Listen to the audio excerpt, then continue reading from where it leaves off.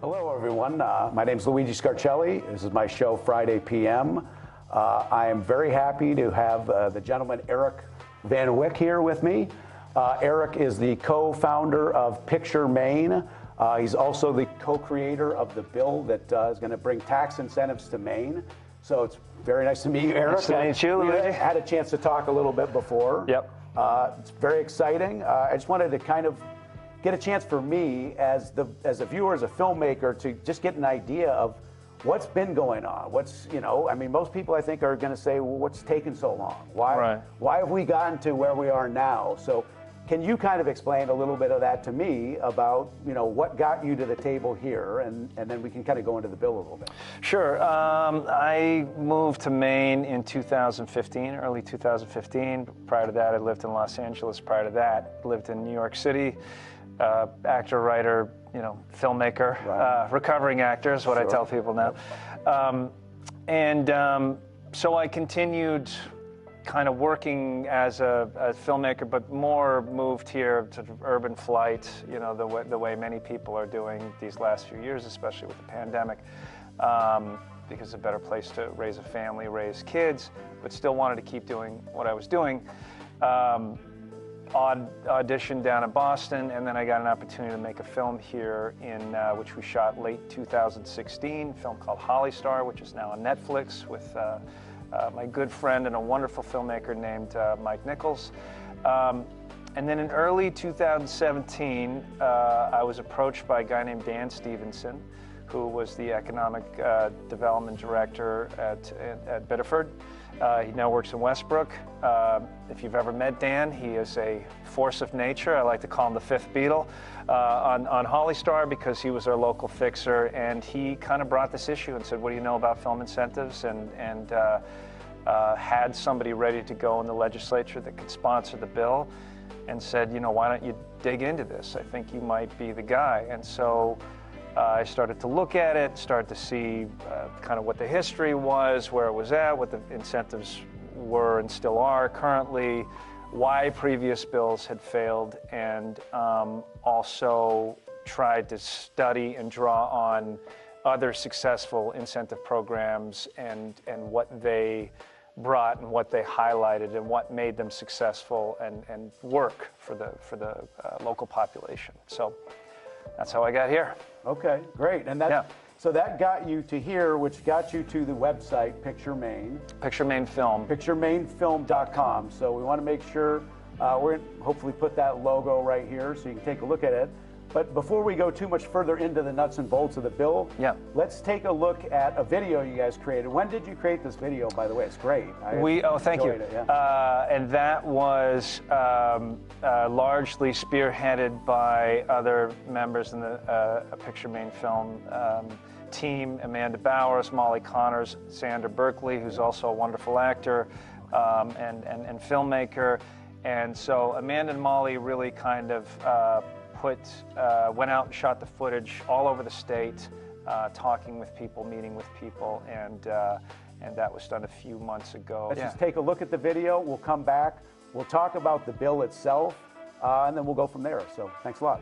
Maine is magical. I can't imagine living somewhere else, and I would love to be able to work there. Bringing new industries into Maine is going to help stimulate the economy and bring Mainers back to work. We have a way to share Maine and share in that profit. More than ever, we need to diversify our economy and job opportunities because the hospitality industry has taken a huge hit. I think the economy is hurting, and I think it's only going to hurt more over the next few years. And this is one of the surefire ways to bring industry into the state.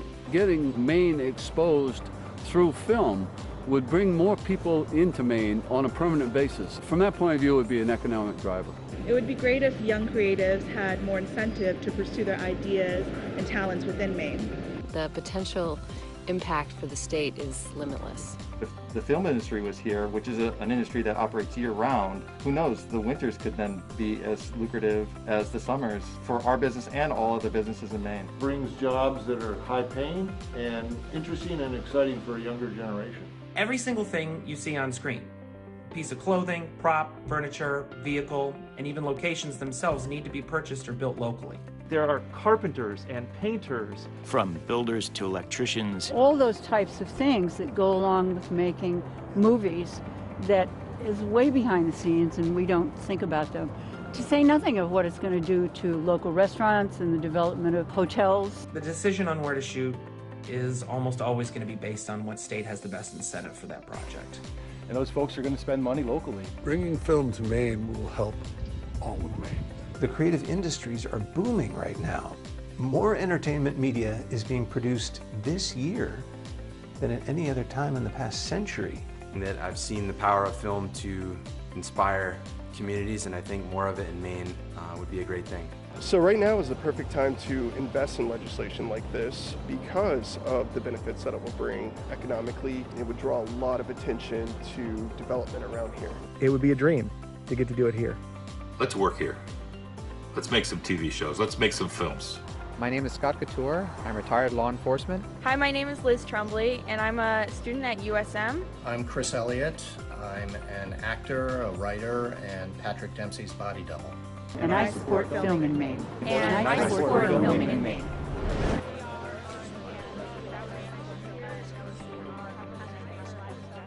Thank you. We're back. It was great to kind of get an idea of the bill. Yeah. So that's, we can dig into the bill. I mean, did you want to talk about who you worked on the bill with, like the representative, or how that all works? I mean, when we talked about that before, I had no idea how a bill gets kind of created, and you talked about how a representative gets the bill, and you kind of help write it. Sure. Yeah. So what happens?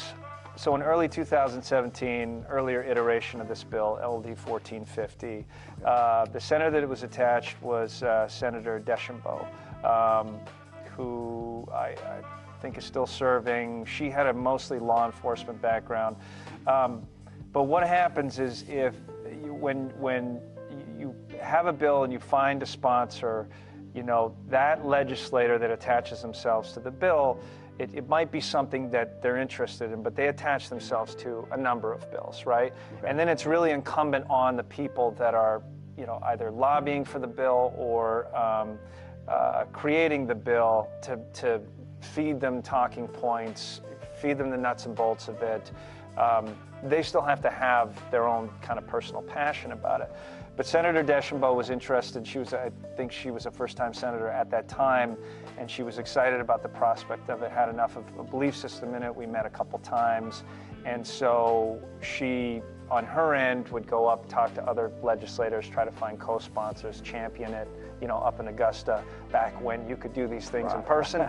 But as far as the language, the first iteration of it was, I basically wrote from start to finish, and I cobbled it together from other bills that I researched, like New Mexico, for example, and I really tried to hone in on protectionisms and keeping dollars in state and having a positive local impact.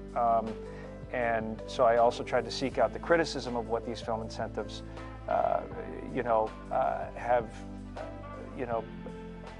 taken on over time, why people have a problem with them, and close any gaps in that I could. Right, and the idea that the public perception a lot of times is oftentimes different than what it is, and that's kind of what I wanted to get to, is the idea that as though I'm, a regular Mainer guy, and I'm not interested, I'm this guy, not interested in movies that much.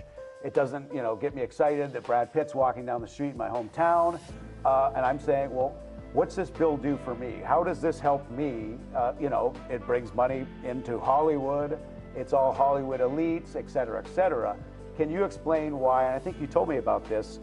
It's not really a film bill. It is a jobs bill. It's creation of jobs. This is jobs, jobs, jobs, which is really what Maine wants. Mm-hmm. Can you kind of spell that out? I've always seen it as a jobs creation bill, and but in order, you have to step back for a second and look at film as an industry. And I think a lot of people sort of are excited by the glitz and glamour of film, of watching a television show, watching a movie, but they don't really sort of think about it as an industry.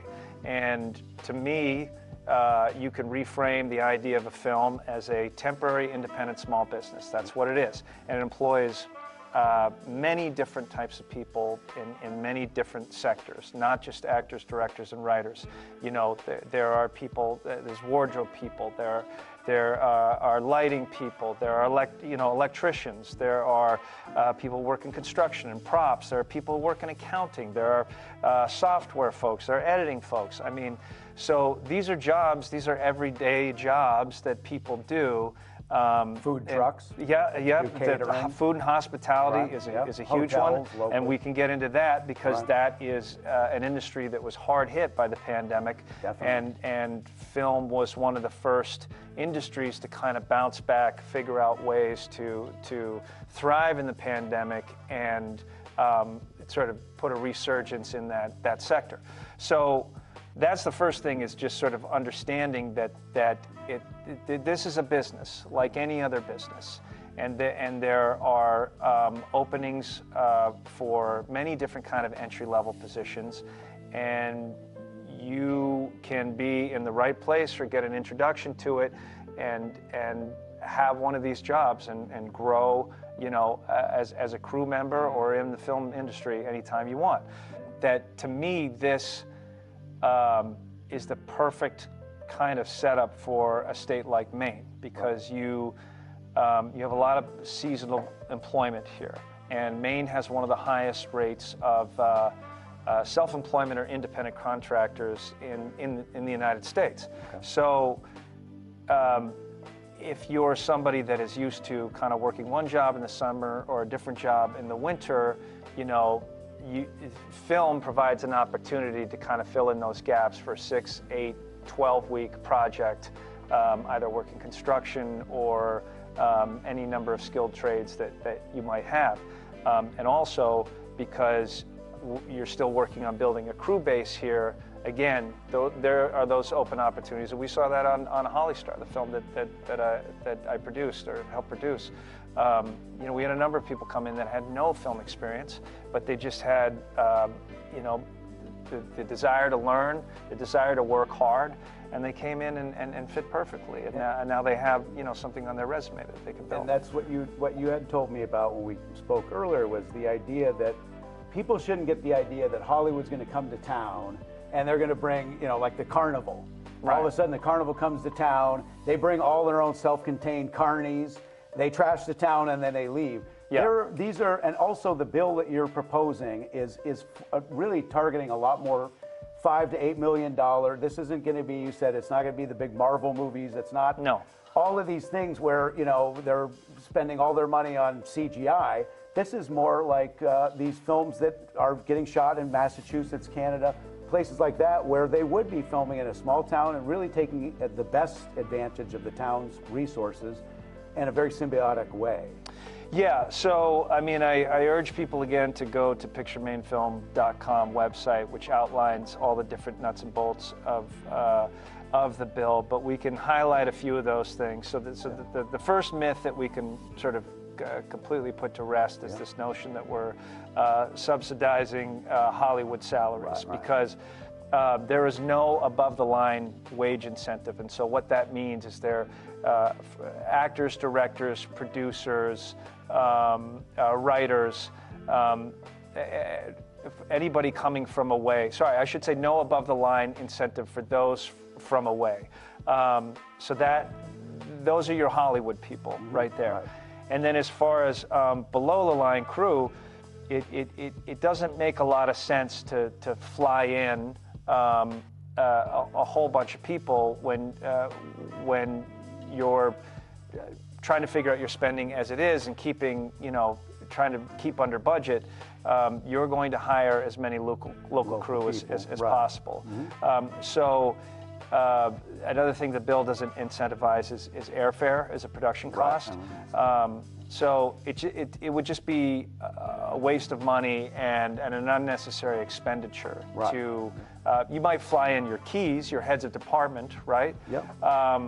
But mostly what you're going to do at that point, if you want to qualify for this incentive, is try and find, you know, those below the line crew members locally, and hopefully within driving distance of where your production is going to be set up. So those are all things that in the bill we're trying to again, incentivize and build so that people are more or less kind of forced to offer jobs to the local community, rely on local vendors, and put direct spend into that local economy. There are per project caps built into this bill.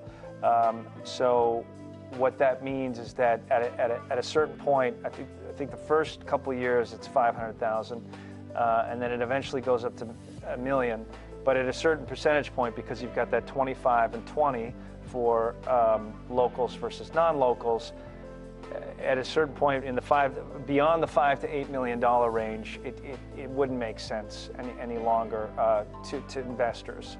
So that's what's going to keep that film cost or overall budget low in terms of it wouldn't make sense to be a project above that line of spending. Right. And eventually that, sorry, one last thing, eventually that sunsets. So even the below the line incentive sunsets at 5 years. So in other words, the bill goes into effect in 2021 or sorry, 2022. Yeah. By 2027, you're no longer incentivizing the wages of even below the line crew from away. So again, to qualify for more of that rebate, you're going to try and populate your crew with 100% Mainers. So that's maybe 100, 150 jobs per film.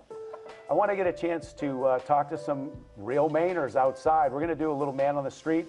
Ask some Mainers what do they think about film in Maine. I think I may be surprised. I doubt that I will be. I think people will have a pretty positive opinion about it. So we'll be right back in just a couple minutes. Thanks a lot.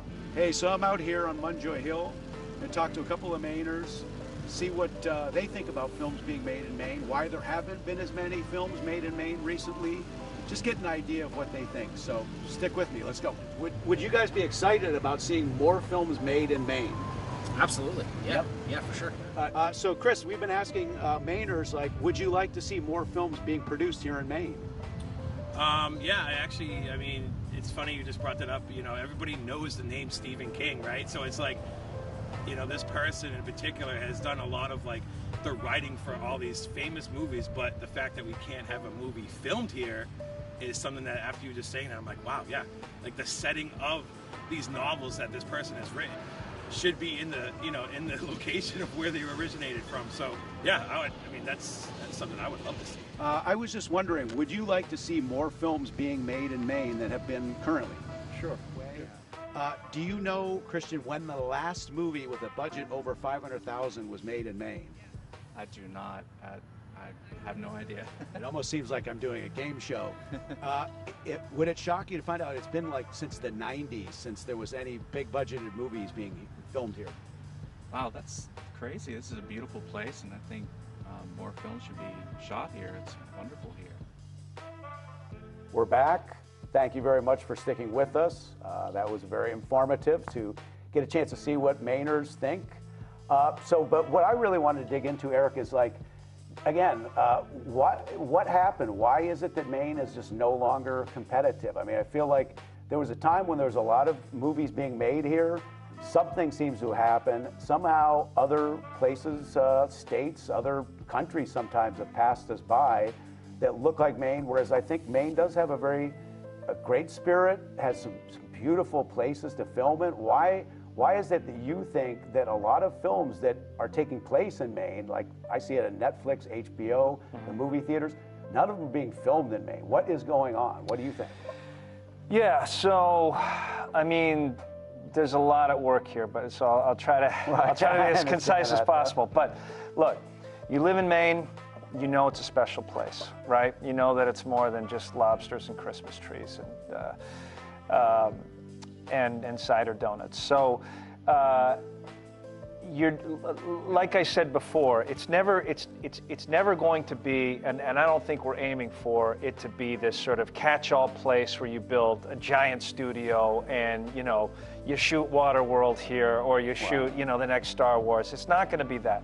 But for the folks that outside of Maine and within Maine that want to create Maine stories and keep exploring those spaces, and obviously the most obvious example is Stephen King, then this bill gives them an opportunity to do just that, because if you lived here, you know the difference between, a Maine tree or a Maine, salt box house and somewhere else in Massachusetts or Canada. So that's really what it's about. Now the question as to why that's not happening, well, it comes back to the business side of it and the bottom line. So if you're an investor and you're like, I'm going to fund this film for $3 million, and it's like, okay, well, the story takes place in Maine. I'd like to film in Maine. That's where the vision is. That's where we're going to get the most authenticity. The investor's then going to say, does it have an incentive program? Well, no. I mean, it has a 10 to 12% wage rebate and a 5% production spend, but that's really based on tax liability of a production, which also almost always has none. So it doesn't really translate to anything. Versus Massachusetts, where they're giving away 30% on everything. Your investor's going to say, we're going to Massachusetts, right? Yep.